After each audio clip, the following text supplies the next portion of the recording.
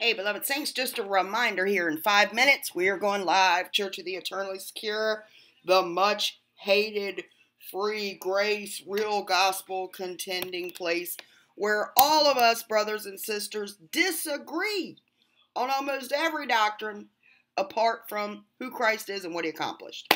That means we're family in Christ. And so we show liberty, charity, love to one another.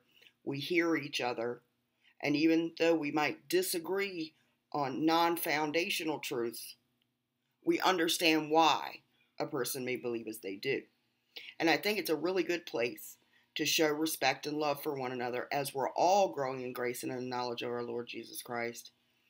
And, there's that the little mantra thing that's on the channel, and it's unity on the foundational truths, and liberty and things we may differ on, and charity, love for the things that we disagree on. But when it comes to who Christ is, Son of the living God, pre-existed, came from heaven, he's the bread, came down from heaven, he was with the Father before the world was. He created all things. He created the world, and the world knew him not. He came as a man. This day have I begotten thee. He became a human being so that he could be the second Adam, the sinless one, because one man's disobedience, all die. And through one man, Christ Jesus, God in the flesh, all live. And so we contend for that faith once delivered unto the saints, that is his death, burial, and his resurrection for our justification.